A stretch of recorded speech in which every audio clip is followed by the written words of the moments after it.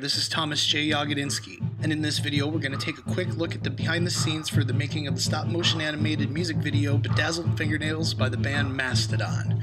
Mimi! The idea for the video came to me while I was watching a documentary about Mastodon and realized that I wanted to see the creature from the Black Lagoon, Bosk, and Eddie from Iron Maiden rock out. The only character that eluded me was for bassist Troy Sanders, so I went with the Wizard. I started with building the puppets. The creature and Bosk toys were easy enough to get my hands on, and then it was just a matter of modifying them so that they could be animatable puppets that would hold positions.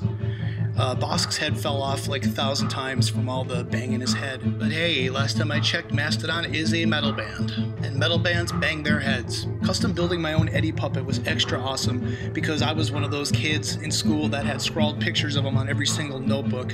For you geeks like me, this is a cross between the Live After Death and Peace of Mind Eddie. Here I'm rigging up the creature's head and gills and fingers so that they can be fitted with armature wire and be animated.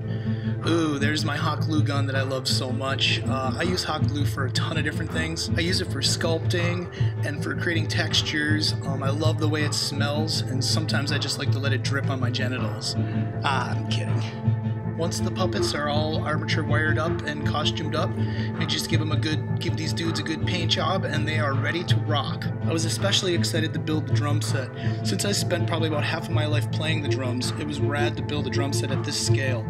I used bronze Randy Rhoads kit as my model, and yes, I did build this drum set out of empty Pabst Blue Ribbon boxes and other kinds of junk, and what most people would presume to be garbage. The amps were made with discarded TV speakers and cardboard, and I used drywall and hobby sticks to make the guitars.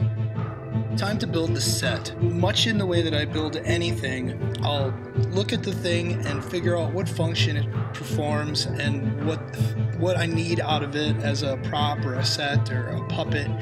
And then I take notes and I organize everything down to the last T, and then I just start building it without thinking about it and just letting that beautiful creative process just happen. Because my favorite part of all this is the creating part, and just letting ideas flow through you and not knowing where they come from, but just letting things make themselves. Hey, it's Schwaka time. The Schwakas are the little creatures that come out halfway through the video when they hear the band playing and then ultimately go on to rock out with the band. And in that same spirit of just creating things without being too locked down to any one idea, I made each one individually so that they would all look slightly different but share the same characteristics. I ended up making 38 of them. There's male ones, there's female ones, there's little kid ones. And while some people might think there's an obvious reference to other certain cute creatures, my main inspiration for these guys was the Devon Rex cat, which is a very odd, peculiar, and charismatic critter. And there you got them, Schwakas. And let the animating begin. Now I assume that everybody knows the process of stop motion animation, but for those of you who don't, real quick, you move your puppet, you take a picture. You move your puppet, you take a picture, and so on and so forth. 24 pictures equals 1 second of footage. Along with the puppets, you may be playing with the lights and moving the camera, but it never ceases to amaze me that you can string these pictures together and literally watch your art come to life. Speaking of moving the camera, hello Dolly. I used 2 dollies in the making of this video. The first one is a good old-fashioned train track dolly where the camera can slide, back and forth. And then my second dolly is a dolly I built myself that utilizes a closet track.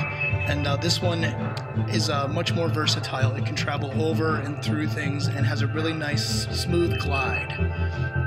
As you can see right here, smooth.